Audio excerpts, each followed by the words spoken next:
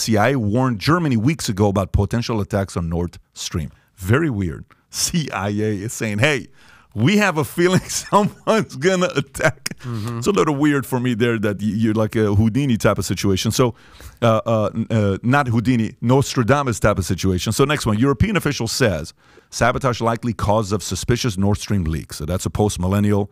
Danish Prime Minister Mette Frederiksen noted that while it is too early to conclude whether the incidents were acts of sabotage, there are 3 leaks and therefore it is difficult to imagine that it could be accidental. Polish Prime Minister Mateusz Morawiecki said, we don't know all the details of what happened, but we can clearly see that it's an act of sabotage. He's not even saying maybe. He's saying we can clearly see that it's an act of sabotage related to the next step of escalation of the situation in Ukraine. And last but not least, the same story again comes with some of the commentary where the reporter said, but will you, when Joe Biden was asked February 7th, I'll read this on what happened between Joe Biden when his question was asked. It's pretty intense.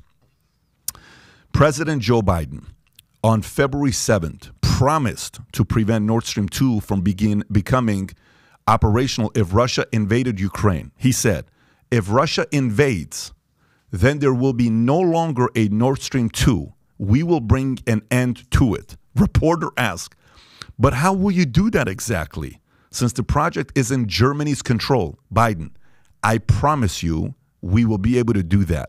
That's 7 months ago. So, based on what you've been following this story with and where you're at, what are your thoughts on what the hell is going on with Nord Stream 1 and 2? Who's behind it? One of the earliest victims in times of tension is the difference between what I think and what I know. And one of the things I learned at the agency is, man, be very careful about crossing that line. I think the White House has been more cautious than some of the people in Europe who spoke. I think Russia did this. Basically because you're looking at multilateral warfare. We define warfare in terms of kinetic. I put bombs on something. I put artillery on something. Clearly going into the winter with Europe that's dependent on gas from Russia, you would say on the surface, why would Russia want to sabotage pipelines where they're making money? They want to tell Europe, this is very simple. They want to tell Europe when it gets cold and you need to heat homes, careful. We're your source, and if Nord Stream 2 comes on, we're going to continue to be your source, and this is what can happen if you guys don't sort of continue to import and also don't back off on Ukraine. So I think Russia did it, but, you know, that's what I think. That's not what I know. I would want to have basic questions. For example, technical questions. When do we get overseas drones so we can see how these things were sabotaged? Can engineers tell me what the causes of those sabotage might have been? As a non-expert, I'm not. My degree's in English literature. I want to know what exactly happened and whether that could be explained by natural means or whether an engineer can guarantee to me that that's an external. That's an external event that was manipulated by a human being. So I think Russia did it. I think the reasons are pretty basic. I think Biden overpromised. I'd close by saying this is where foreign policy is interesting. One of the things that fascinates me in three-dimensional, for example, there's got to be a lot of conversations, and these include people like the Saudis, a lot of conversations about energy security in Europe going on 10 years. You know, that's where Anthony Blinken's involved. Here's a really interesting conversation I would have liked to participate in if I were still in.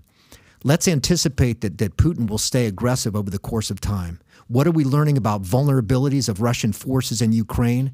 How do we push NATO without additional American backing to say we want to forward deploy in places like the Balkans and Poland to take advantage of those Russian vulnerabilities if Russia does something? There's a lot of planning going on here, and I think the gas pipeline is part of it because you are guaranteeing that Russians or that the Europeans realize they're under threat. So now is the time to go in and talk to them and say, we better prepare for the next threat. And we don't know if that's Balkans, we don't know if it's Poland, but be careful. Baltics, not Balkans. Quick follow-up. By the way, I completely appreciate what you say about what you think versus what you know. I think that's something we could all kind of take away from this episode is like you might think something, but you don't know for sure. Saddam, WMD. Exactly. I mean, Al-Qaeda America. I've been there too many times. I mean, it's such a powerful comment right there. Just quick question. What are the chances that the U.S. actually did this? You know, what is that number? Is it 1%? Is it 5%? What is that? Zero. You don't think they did this? But again, let me be for people who say, you know, you're just supporting the government. If you do that, you're going to have an executive order. That executive order is going to have to go through a chain of command. You're going to have have a number of people who are involved in the actual sabotage operation. So going to my college stats class, what's the likelihood that not one of them has or will ever speak? That's if you're doing the multiplication numbers, that's just not possible. I never saw a secret that didn't get out. Nothing we did that I can remember. I'm sure there's some minor things, but the major operations we ran, I can't think of any that didn't get out. Fair enough. And then regarding Russia, I'm not the Nord Stream guy, but I do understand supply and demand and imports, exports. If they're making money from Europe, now they're not going to be able to make money because these Nord Stream won't be working. Europe's still going to need to import energy and oil from other countries. Now they're going to go to Saudi, or they're going to go to even America, or they're going to go to Iran, or they're going to go to Venezuela. Whoever's, you know, pumping out oil, doesn't that just kind of shoot themselves in the foot if you're Russia? But I think if this is where the job I used to have, which is basically understanding the world through the eyes of an adversary, to avoid that. The analytic phrase is to avoid mirror imaging. Don't think the opponent sees the world the way you do, or the adversary, or even the person you're just negotiating with. What I think, not what I know, but what I think is that, and Putin has almost as much as said this, is that his priority is the restoration of the Russian Empire. I mean, he talks about the decline of the Soviet Union, and the end of the Soviet Union is one of the biggest tragedies of the 20th century. So if your priority is geopolitical and let's restore sort of a czarist state, and the cost is economic pain for a few years, I can see him prioritizing, I want to restore basically the empire. And if it costs us, you know, a couple of difficult years, a difficult decade, I have a bigger vision that goes, it's like the Al-Qaeda guys used to tell me. I know this sounds like a strange parallel, but I'll never, never forget it.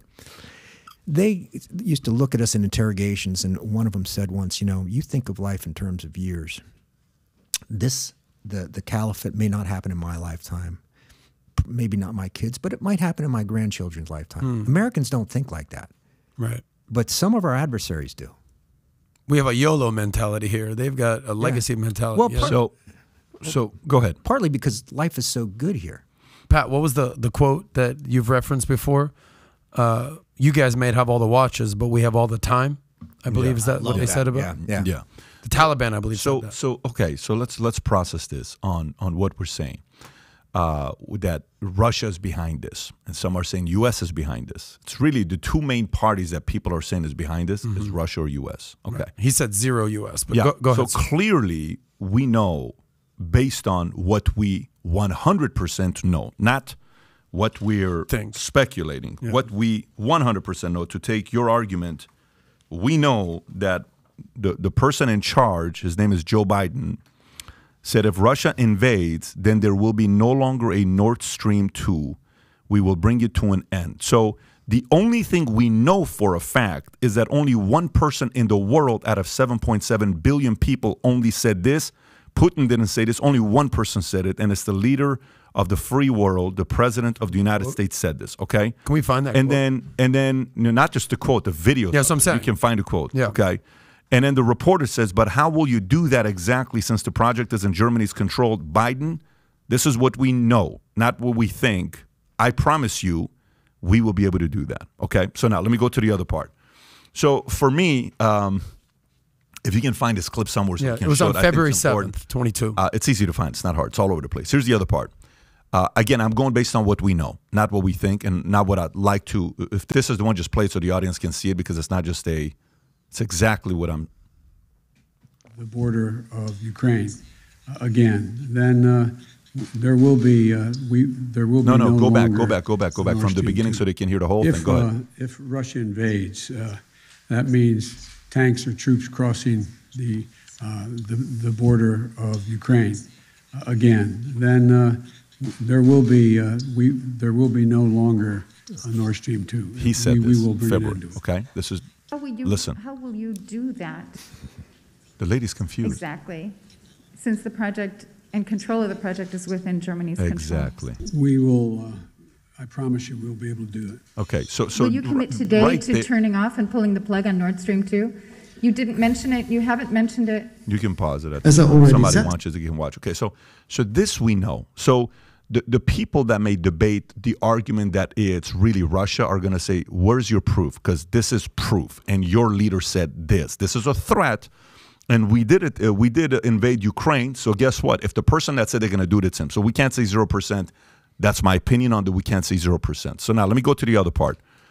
On Nord Stream 2 pipeline, we have to look at who owns most of it, right? If I own a company and I have leverage over you, and if I hurt the company that I'm the majority owner of, I'm an idiot. I'm a qualified idiot. I'm not a strategist. I'm not a Sun Tzu guy. I'm not one of the greatest generals of all time. I'm a qualified moron if I hurt the company that I have control over and I lose leverage, specifically this kind of leverage. We're not even talking about like company free enterprise capitalism. This is like leverage at the highest level of leverage where you get to control the world, Europe specifically, where their winter is coming. So let's see who owns the majority of Nord Stream pipeline. If you can kind of show the shareholders here and zoom in, go a little bit closer, a little bit more closer. So 51% is owned by Gazprom. So let's see who is Gazprom. They are the largest supplier of natural gas in the world, accounting for approximately 15% of the world's gas production. It was established as a joint stock company in 1993 and partly owned by the Russian state, over 50%. Interesting. Core activities include exploration, production, transportation, You can read the rest of it if you want to do it. Number 2 is another company called Wintershall D, 15.5%. Now, this company, with the merger of Wintershall Holding AG and DEA Deutsch, German, Erdol AG, 2 successful companies with a long tradition, have formed Europe's leading independent natural gas and oil company. Okay, cool. Let's look at the next one. The third company is Aeon, PEG Infrastructure AG. This is an international investor-owned energy company which focused on energy networks and customer solutions as one of Europe's largest energy companies. But it's not really one place. It's all over the place. Fine. Go to German the next company. one. It's a German company. Next one. NV Netherland Gasunie. Okay, 9%. So as I can keep going on and go to the next one. NG by people of, this next one is based out of, you can see which one is this one as well. Anyways, but the point is, 51% is Russia. So if you cause this and you're Russia, you will go down in the history books as the biggest idiot of all time for giving up the leverage that you have during a time like this. So if a lawyer wanted to make a case simply to a bettor, because he's going to go in Las Vegas and bet over a 30-year bet, because eventually CIA is going to leak this in a movie and we're going to watch an Argo in 2052 that's going to say Biden was really behind this, and we're going to say, no shit, and I'm 74 years old. Like, did you see that? I'll be dead, so that's fine. So at this pace, you're probably going to be alive because we're living a long time today. But the point is, this is pretty creepy for the people that are saying U.S. could have done it, because there is documentation and proof that U.S. could be behind this. What do you say to those crazy conspiracy theorists? I'd give them a pretty simple answer, which is, let's go back to fact. Right now, we're making judgments based on no access or very little access to the places where there's damage. We said it's either Russia or the United States. I'm not an engineer, but you took one off the table that I would not take off the table because it's not a fact. People say there's no way this is some kind of industrial accident. I'm like, how can you tell me that if you haven't had access to the places where the event happened?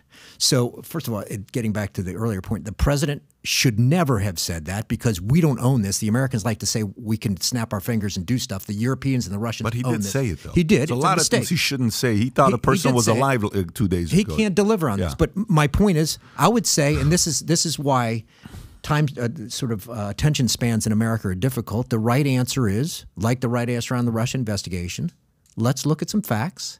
And when we gather those facts, including undersea access to the locations where this happened, we will draw conclusions about what happened and start reacting to it.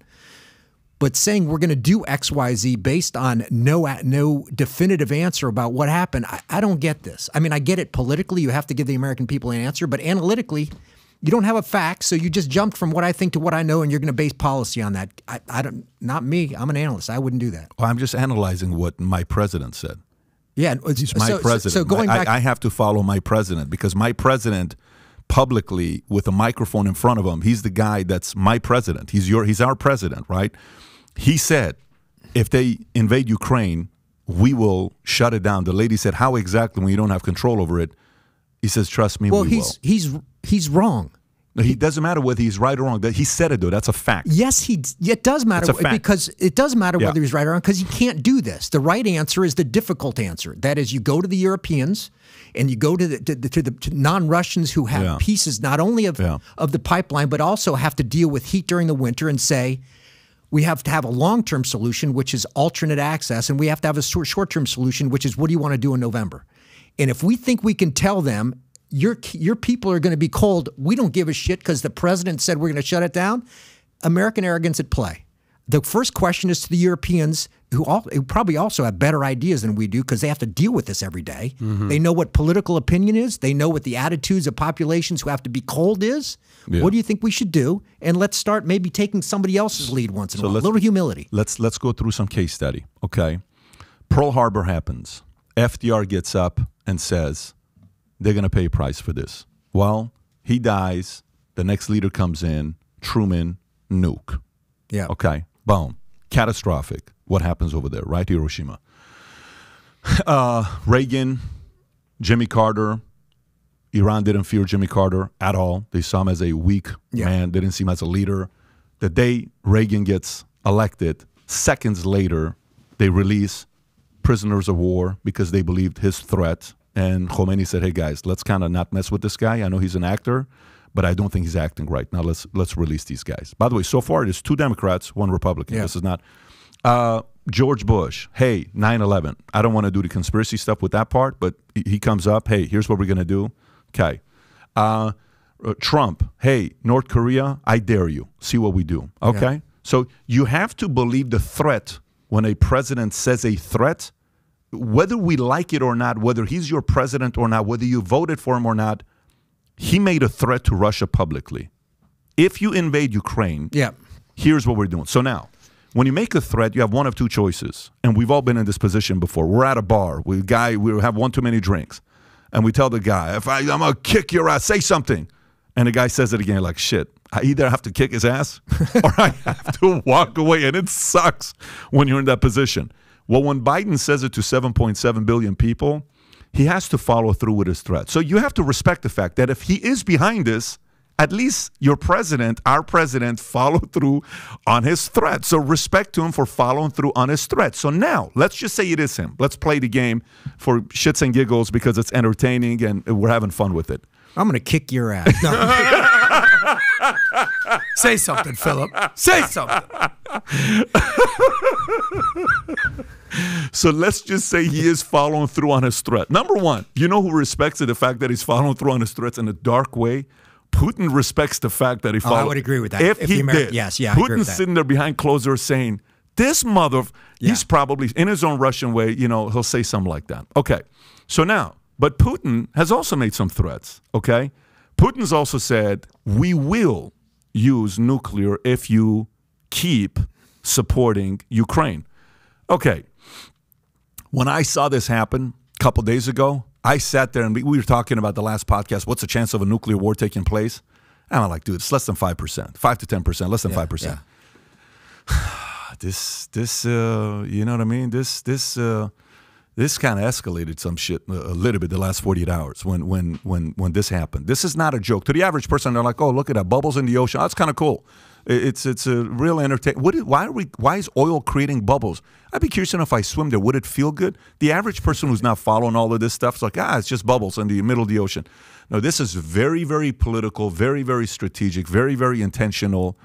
And I think the next move is on a guy named Vladimir. And I think that guy knows how to play chess, and I'm really curious what his next move's going to be. We had another move this week beyond the pipeline, and that is going to the formal process of taking over pieces of Ukraine, which is him saying, you're never coming in again. And we have a right to do this because this is Russian territory. There was breaking news. He annexed 4 regions of Ukraine. Yes. So I think there's a couple of pieces of this. The first, we already know the answer, which is the White House has towed a line between saying how do I say this politely? I think a lot of American people would say, I don't want American kids to die in Ukraine, but I also don't want this to be extended across Europe. We do have, I think there is some residual sense that, we have a lot in common with Europe based on what happened during and after World War II, but we've got to make it painful without making it cost American lives. And I think that line has been towed, I think, pretty effectively over the past few months. If you had said this was the result earlier this year in terms of pain to Putin, you'd say, that's better than I would have banked on in terms of how much pain Putin feels. I raise that because I think, to be brutal, I think the real question isn't Ukraine. The real question is whether the pain pill is sufficient for Putin to be saying, I can't keep doing this elsewhere in Europe. And that's where I think American policy has made some sense. Make it really, really, really hurt. But behind closed doors, I wouldn't say this is the National Security Council if I were the president, but what I'm thinking is, I may be in for a dime. I am not in for a dollar. I am not in for a dollar. So if you like this clip and you want to watch another one, click right here. And if you want to watch the entire podcast, click right here.